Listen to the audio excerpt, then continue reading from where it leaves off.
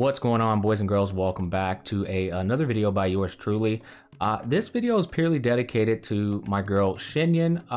Not purely dedicated to her because she's really more of just like a nuker inside of this composition, but the whole purpose behind me making this video is because she's another character that a lot of people do not use, and I just wanted to show you guys that she is totally usable inside of the Abyss. You can totally 36 star the Abyss with her. So that's the whole purpose of this video, just show a little dedication to my girl Xinyan. And you know, any Xinyan fans out there, maybe you want to run this composition if you have all the tools necessary, which we're going to get in here in a bit.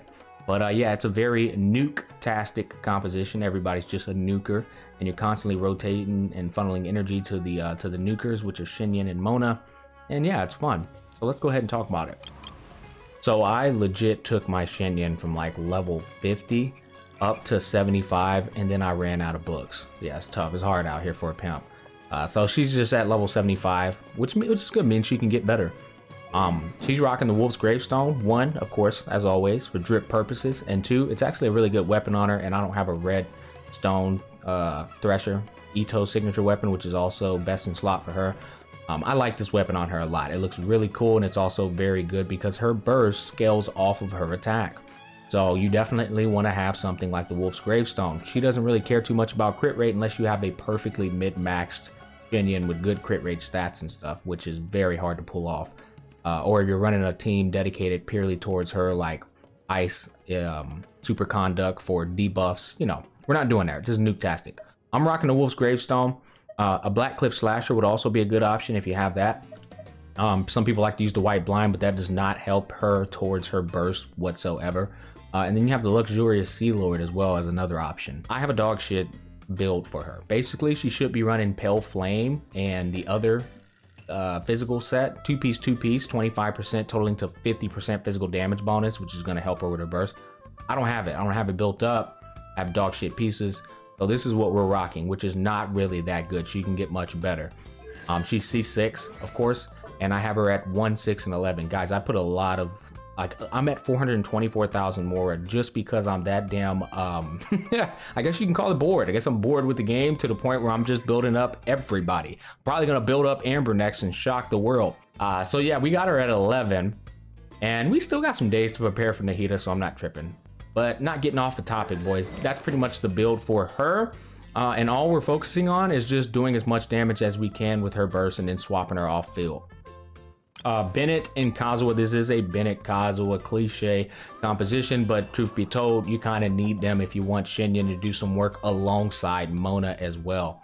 Kazuha's rocking a Favonius sword, Brutus Infineer. He's C0, 8, 8, and 8, and he has 769 EM, and he's level 80.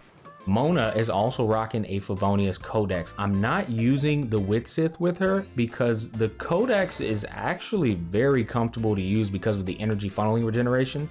Not to mention her passive scales off her energy recharge.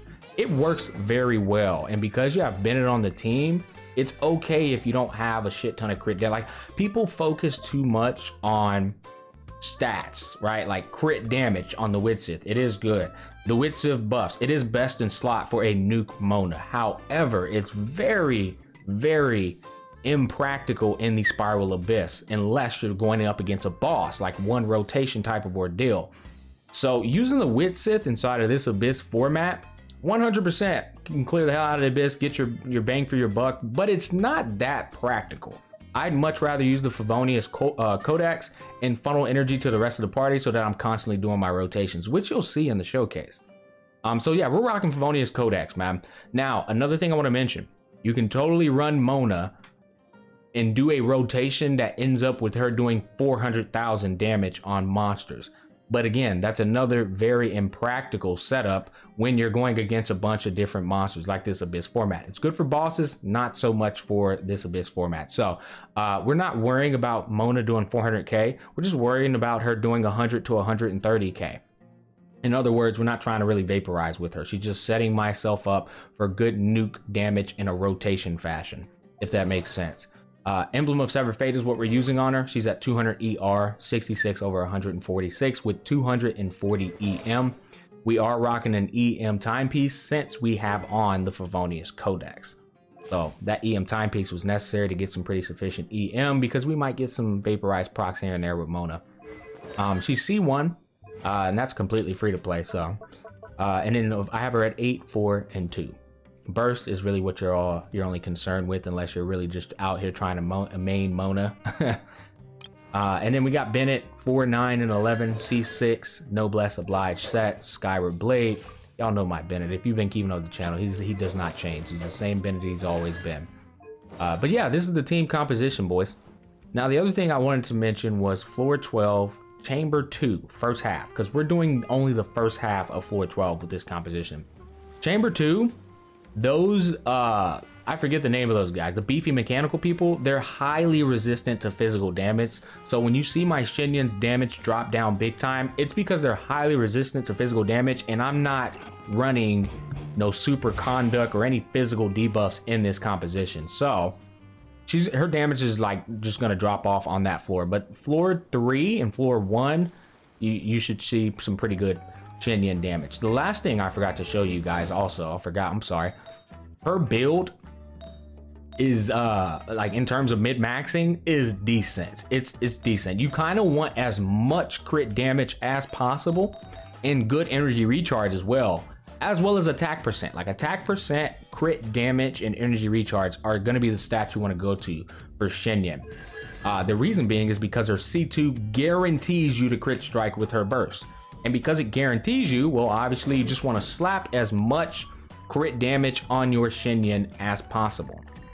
So I think a good mid-max Xinyan will be around 200 to 210 crit damage if you're rocking a Wolf's Gravestone. If you're rocking the Red Stone, then that bad boy probably jumps up to like 260 or something.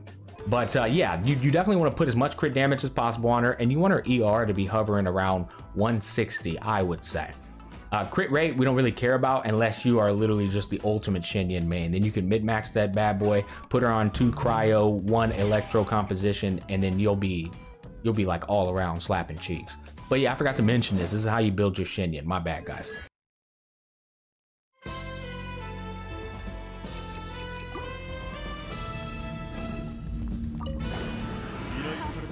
New content.